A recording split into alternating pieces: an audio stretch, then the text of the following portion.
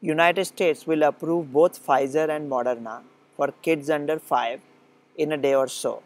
This is not a medical advice. I'm not a pediatrician and I don't have kids under 5. I love those days when my kids were under 5. They were kind of cute and they also listened to me occasionally. If I had kids under 5, I will go with the Moderna vaccine right away. Moderna is a 2-dose series, Pfizer is a 3-dose series.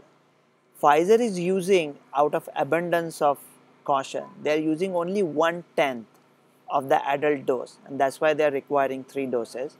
Moderna is using 1/4 of the adult dose. I think Moderna used the same trick when the vaccines were rolled out for adults. They used a higher dose than that was required. I think that led to few of the cases of myocardial inflammation in the adolescents, but they also had better efficacy. Had Moderna used lower dose in the beginning of the pandemic, we would have had millions of more doses. But what's done is done. So Moderna will only require 2 doses. Pfizer is claiming that their Moderna will end up requiring a 3rd dose, like a booster too. But they may require, that is in the future. And if at all a Moderna booster is required, the booster will be adjusted against Omicron, which Moderna is already coming out with. That's why I'll go with Moderna. The efficacy data for Pfizer with 3 doses for the kids is little too good to be true. So I don't think it is true. I don't think it will be 80% efficacious with 3 doses. That just doesn't make any kind of sense. So Moderna 2 doses. That's what I would do for kids under 5. And I would do it right away. What about parents in India? Those who have kids under 5. Don't worry for 2 reasons. One is, India is not going to allow it to come. Means we tried during the beginning of the pandemic. I was saying that, hey, those Indians who believe in American CDC, have the money, have the willingness, want to take the risk and want to take other vaccines, let them take it. I would recommend the same for Indian parents. But I don't think the government or whatever, they won't let it happen. They will say that we are coming with our own mRNA, kids don't need it, this and that, or they will come up with some excuses that we don't have cold storage, we don't have transport, we don't have kids, something, but they will not let it. So don't get too disappointed. Like, if you have money, welcome to Pennsylvania. Like, we have lifted the test requirement, and United States can use every tourism dollar that can come to us. Be that as it may.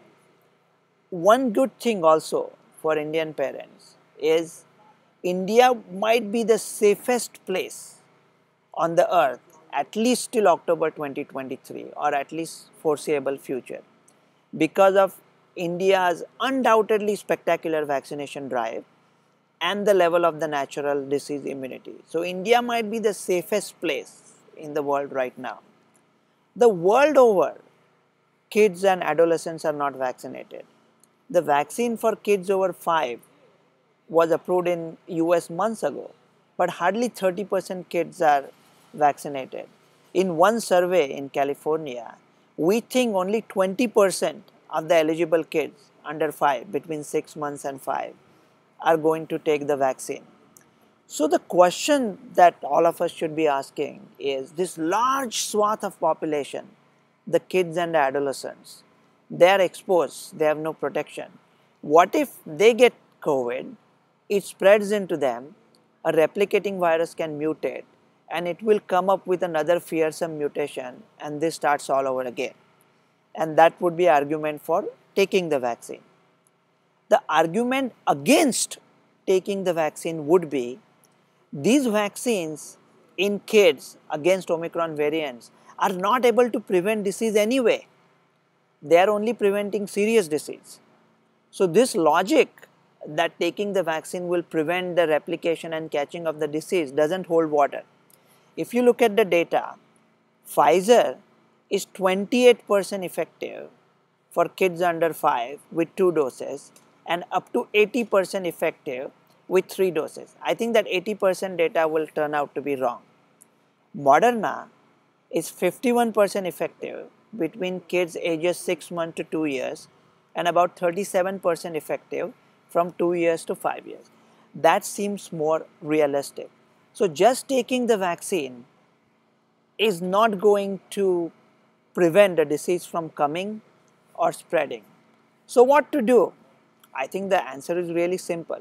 If you are a parent, you just calculate mathematically the risk of taking the vaccine against the risk of kid catching COVID and getting seriously ill. And whichever risk is lower, you go with that. Most scientists, most doctors will go ahead with taking the vaccine.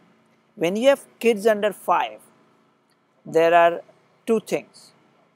One is good, one is bad. The good thing is the kids grow up, and the bad thing is the kids grow up. Dr. Ravi Godse.